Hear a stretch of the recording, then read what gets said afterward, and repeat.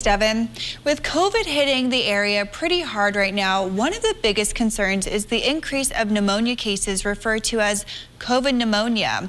And here to tell us more about what to watch for and when to seek help is Nurse Christina Paris from the VA. Good morning, Nurse Christina. Hi, good morning. So what is pneumonia and how is the COVID pneumonia different?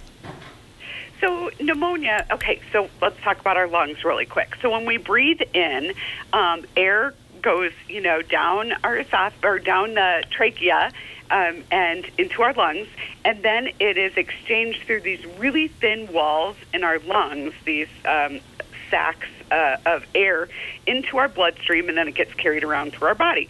So what happens with pneumonia is bacteria or viruses or other kinds of germs can get in our lungs and cause issues. We breathe these germs and viruses and bacteria in, and then they kind of fester and cause problems. So that's what pneumonia is. You can have, what people call walking pneumonia, which is a pretty mild form of pneumonia, or community-acquired, we call it. But then there's something that is happening, we're seeing with patients who have COVID. So that virus is getting a little bit deeper, and it's causing more problems. Typically with pneumonia, you can be treated, and feel better within a few weeks. However, with this new COVID pneumonia, it's lasting months to recover from.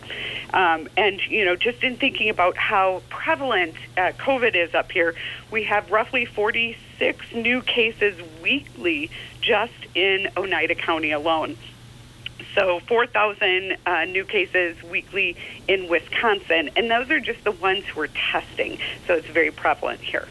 Wow. And what types of symptoms are associated with COVID pneumonia, and how soon do they appear? So with COVID, we've got the cough, the fever, the muscle aches, you feel crummy.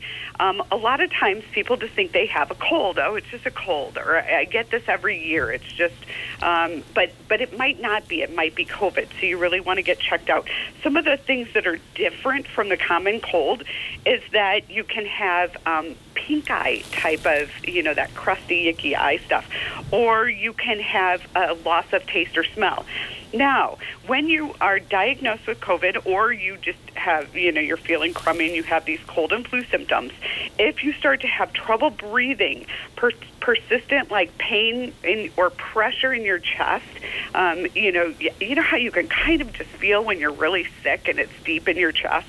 If you're having new confusion, your inability to stay awake, or you're noticing your lips or nail beds are kind of blue or gray, or even really heavy sweating, you want to go to the ER and get evaluated, because it's likely that you could have COVID. Again, too, with fevers, when we're talking about fever and chill, we want it to be greater than 100, 101, something like that. That's considered a fever. 99 is not. And can this be prevented? I know wearing masks can really help with limiting COVID exposure, washing your hands, staying indoors, staying away from other people. But are there other ways that you can prevent COVID pneumonia? So I know you and I had talked about before the show here this morning about the pneumonia shot. Now, while the pneumonia shot is great for other strains, it was developed before COVID, so it will not help with the COVID pneumonia, although it's still good to make sure you're updated with your shots. You want to, you can go and talk to your doctor. If you have pneumonia, there's a good chance that they're going to treat you with some kind of an antiviral or an antibiotic. You can also use over-the-counter stuff to relieve your cough and flu symptoms. Rest, drink plenty of fluids, things like that. Perfect. Well, thank you so much for explaining the difference between pneumonia and COVID pneumonia. I think that really helped people understand what the differences are and what they can seek out when they start to see symptoms. So thank you so much for joining us this morning, Nurse Christina. You're welcome. Take care.